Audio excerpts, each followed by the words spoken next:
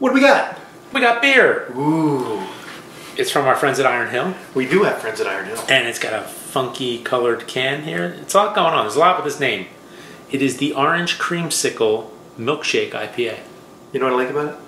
What? Pretty can. It is pretty.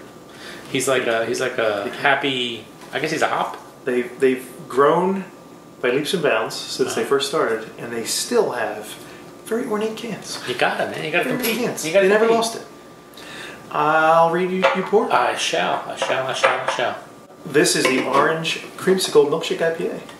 Tastes just like your favorite ice cream treat.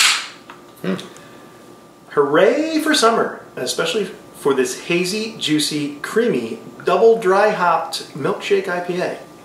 Brewed with lactose and finished with blood orange puree for a craft beer taste just like your favorite ice cream treat.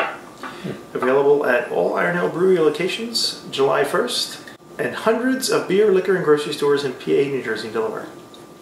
It comes in at a 7% ABV and has 23 IBUs. Fascinating. Fancy. You know, it looks like an orange creamsicle. You know, it looks like something Paddington might be drinking. Oh, marmalade. That's marmalade. A marmalade sandwich? Maybe a marmalade sandwich. Oh, yeah, nice. Do you keep it on your hat? Cheers. If I wore a hat, I would. I know, same here. I was out with one of the boys, and they have bucket hats, and I said, "Do you have a marmalade sandwich under there?"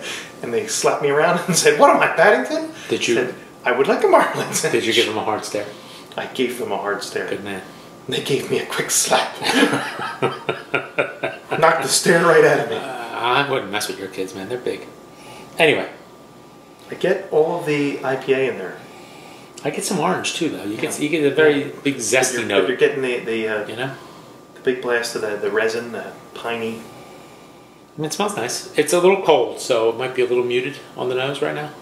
But I definitely get a lot of orange and hop. Orange hops. Hoppy orange? Orange hoppy. All right, I'm going to go in for a taste. I'm going into. That's nice. I get the vanilla. I get the creaminess. Lactose, the milk, the creaminess. Yeah, it's not bad. That's nice. And it's like the lactose, like on the nose, it was very hoppy. Yeah. It tasted, it smelled kind of resiny.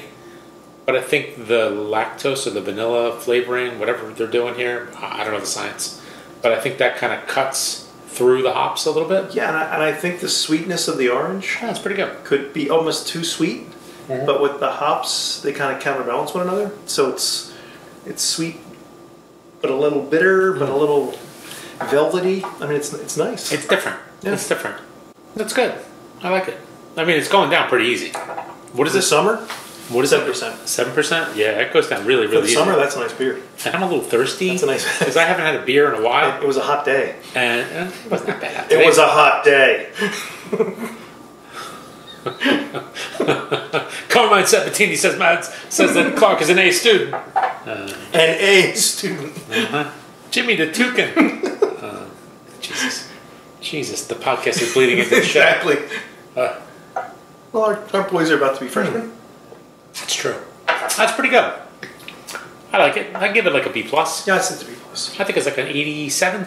It's an odd beer kind of category because it's but it works. It's a fruit beer IPA. Yeah, but it works. Milkshakey thing. You said they put like orange extract or something. Blood orange puree. Huh. I like blood oranges. Oh, blood oranges. Yeah, that's good. That's good. They're good. Yeah, it's an interesting balance and melange of flavors. Melange. Medley. Orange. Medley. It's an interesting medley of flavors. And, I'd say 87, 88 is probably about right. Yeah, that's good.